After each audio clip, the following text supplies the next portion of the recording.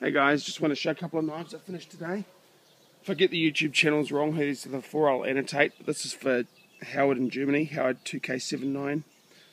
This is a 01 Thrive 5-inch version with Paduk, 62 RC01. Oh, not my tripod, which is a piece of bamboo.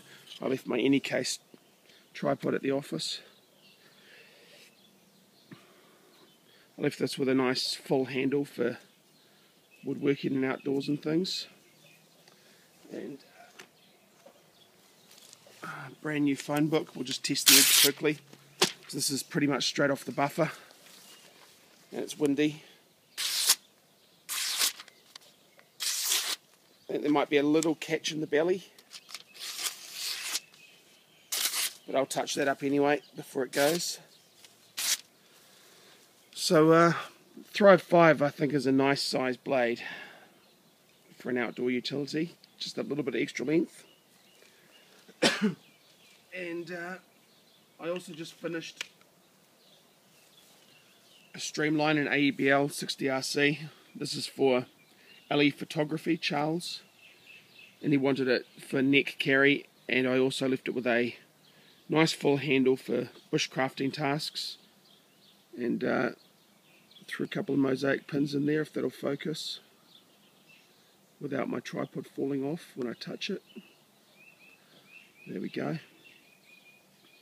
And I contoured the front of the handle to allow the kydex to mould up, over and down this way to get a good neck retention on this style where it can't lock in well. A bit of kydex on the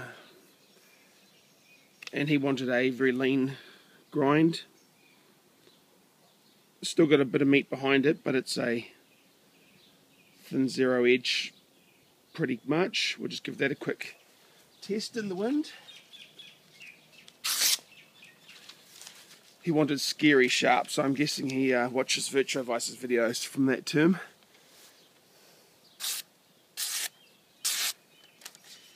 That's off the buffer as well.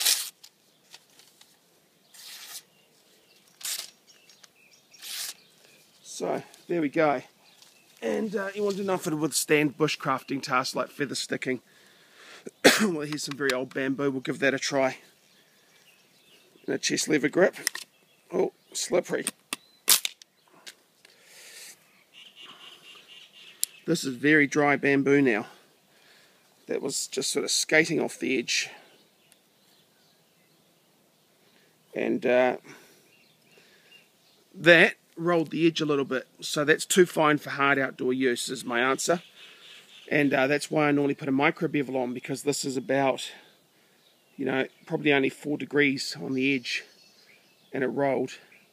So I'm going to go cure that on a stone and give it my normal 14-15 degree micro bevel, because that just rolled completely over. But it's tough steel because it did roll, it didn't chip. I'll actually show you that.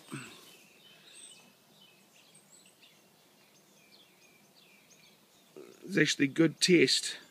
That's why I like to test knives before I ship them, because if he'd gone and done something hard like that, it would have been ruined straight away. Would have left a bit of displeasure in his mind, I think.